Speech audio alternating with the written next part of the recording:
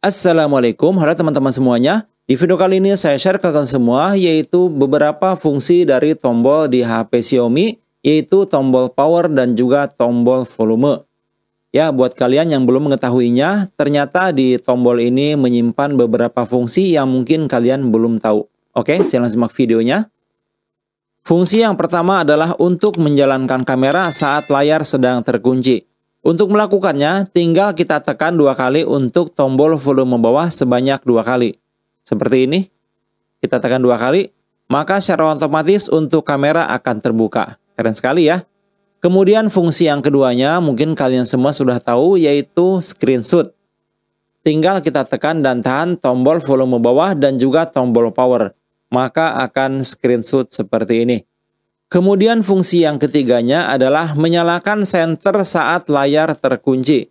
Untuk menyalakannya, tinggal kita tekan 2 kali tombol power secara berturut-turut. Seperti ini. Maka untuk senter akan menyala ya. Jadi nggak perlu lagi untuk menghidupkan layar ketika kita akan menyalakan senter.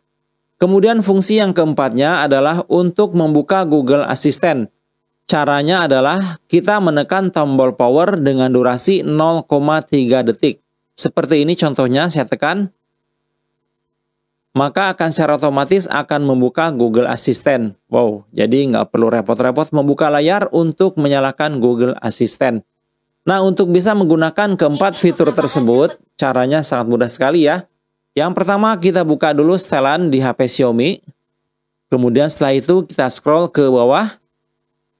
Lalu pilih setelan tambahan. Berikutnya pilih lagi di sini pintasan gerakan. Berikutnya di bagian atas luncurkan asisten Google. Nah, di sini kita aktifkan ya seperti ini menjadi biru.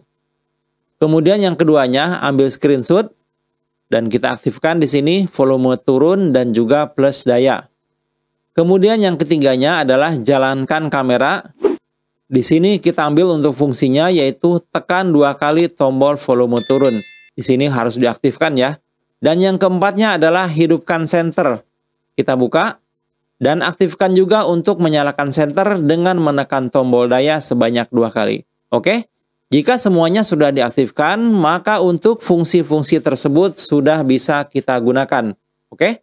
Dan mungkin sekian saja untuk video pada kesempatan kali ini. Semoga bermanfaat dan terima kasih banyak sudah menonton. Wassalamualaikum warahmatullahi wabarakatuh.